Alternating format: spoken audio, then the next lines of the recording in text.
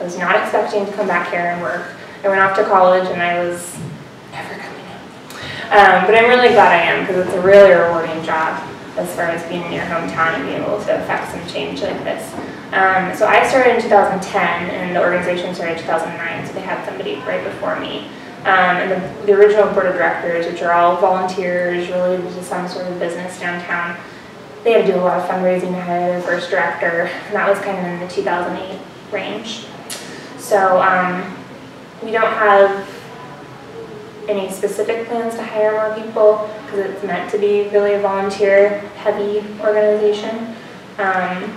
Yeah, I've been here almost 5 years now, and it's been challenging, rewarding. A highlight was definitely in 2011 when we fundraised for the mural that's on 513 Main Street. It's that historic mural that has kind of 3 different panels of Main Street through the ages. So, and I don't know if you remember what used to be there, but it was this huge eagle, this angry eagle, staring down at you onto Main Street. Do you remember this at all? So not a very welcoming sight. It needed improvement. And not a lot had happened, not a lot of visual things had happened yet downtown in 2011. So we had this huge fundraising campaign. We raised $10,000 for a professional artist to do that mural. And it was very impactful. I think whenever it's the first big thing like that, it turns a lot of people's heads. And it was also a pretty good community art project, simply in the sense that it was about local scenes. So we used historical images from 3 different eras. And then when the artist was there for 2 weeks painting this, he had a lot of people come up to him during the process and share their stories. So there are some cool little elements to it, like the couple, the like life-size people that are in that mural.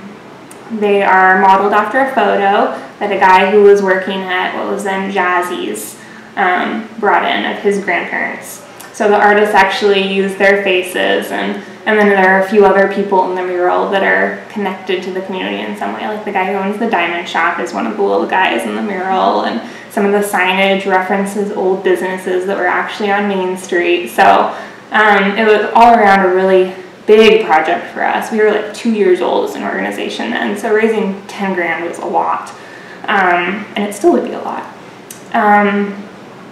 But first real big thing that happened downtown in a long time, so that was absolutely a highlight.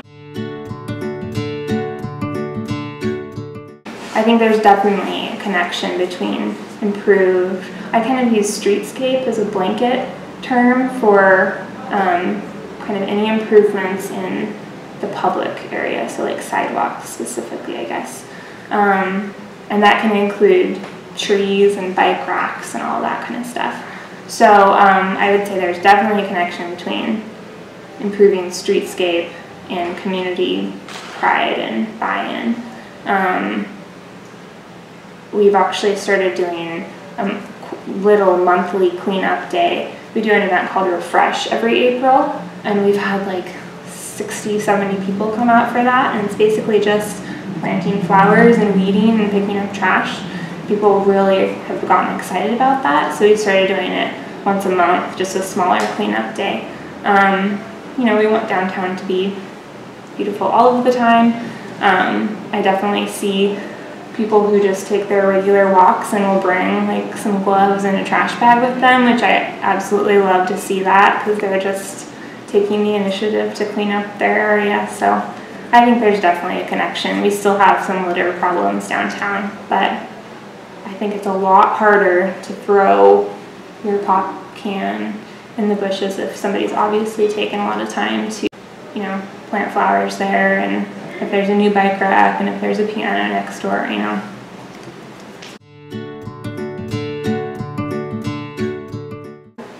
I think I rambled enough during your questions.